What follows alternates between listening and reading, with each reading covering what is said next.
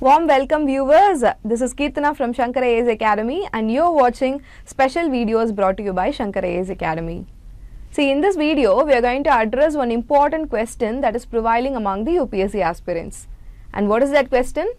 What level of English writing skills is required in the answers of the UPSC examination? To know this, first of all you have to understand the framework of UPSC examination. And what is the framework? In UPSC Civil Services examination, we have three parts or three levels. The first level is Prelims and the next one is Mains and the final one is Interview. In Prelims, we have objective type questions and in Interview, we have oral conversations. And in Mains, we have descriptive type questions. And this is where your writing skills is required. So, what level of writing skills is required in Mains? It depends.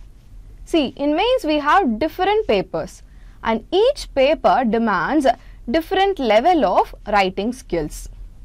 So, in this video we'll see what level of writing skills is required in each paper and how can we improve it. But before that, we have to make ourselves familiar with the different papers that we have in Mains. We have 4 GS papers, 2 optional papers, 2 language papers and 1 essay paper. First of all, let us take the essay paper. See, as we all know, it is an important paper. Why is that? Because it fetches you more marks when compared to other GS papers. See, in essay paper, you have to remember one thing.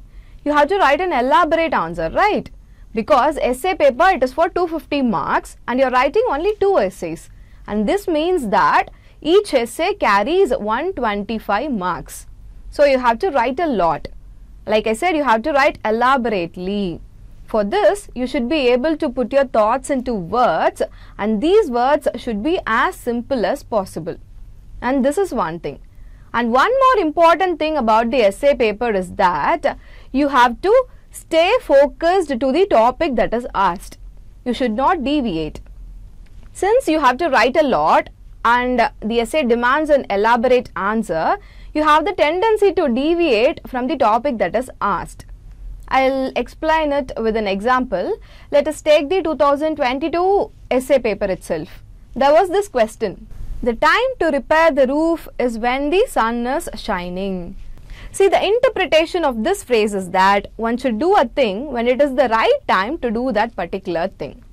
Here, you cannot repair a roof when it is raining, right? What will happen if you repair a roof when it is raining? The house will be flooded with rainwater. So, the main concept of this phrase is that one should do things at the appropriate time. So, under this topic, you can write examples from your personal experiences, you can take examples from history, you can even quote the wars won by the kings who acted at the appropriate time. But here, you cannot write the different types of roofs and when it should be repaired. That will be irrelevant, right? So, as far as essay paper is concerned, your answer should be simple, neat, elaborate and close to the topic. And one more important thing about the essay paper is that your answer should be in an organized way. Since essay contains a lot of information, if your answer is not organized, then the examiner will get lost.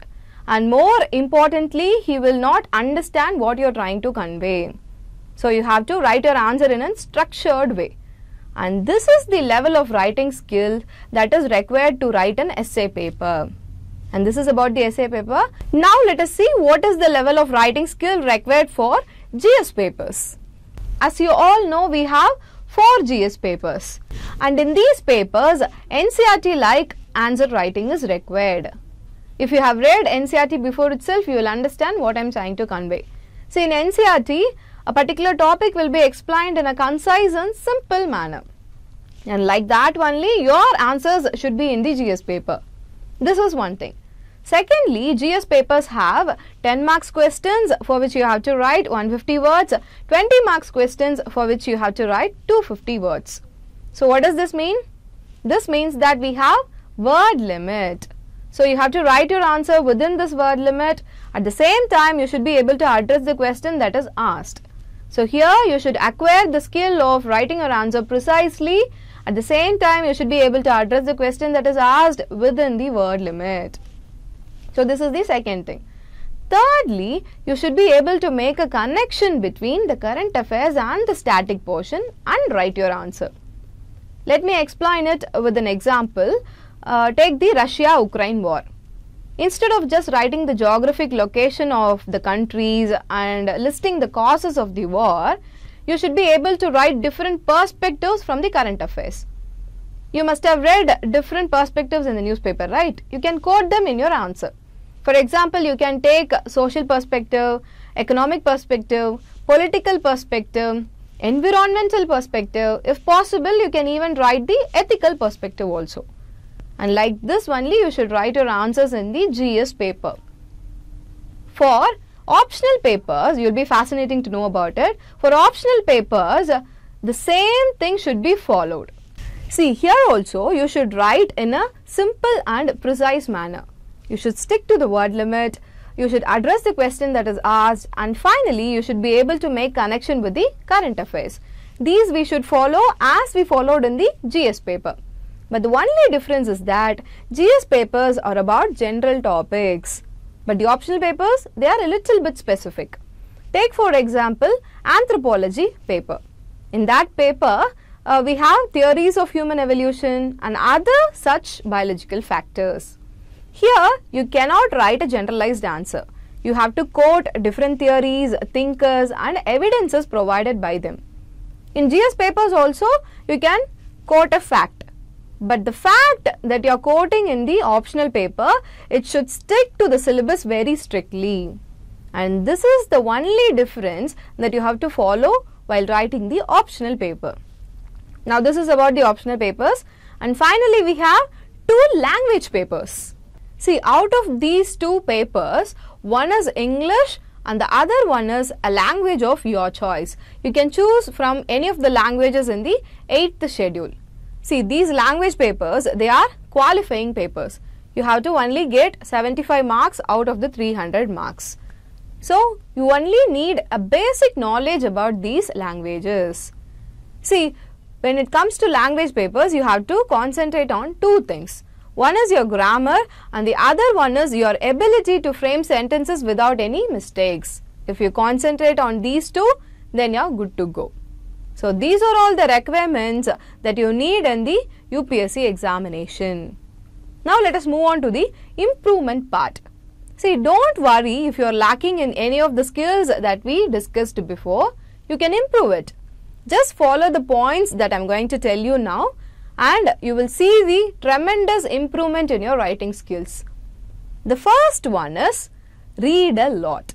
See, only if you read a lot, you will be able to write a better answer. See, while writing, you should be able to write smoothly and flawlessly. You should not get stuck anywhere, right? It will waste your time. So, to write smoothly and frame sentences easily, read a lot. Improve your vocabulary also.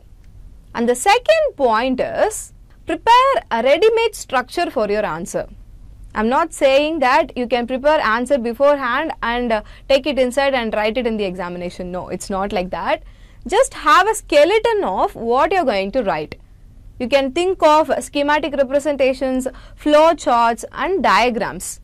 See, these will help you stick to the word limit. And this is the second point. And the third point is you have to avoid big technical terms.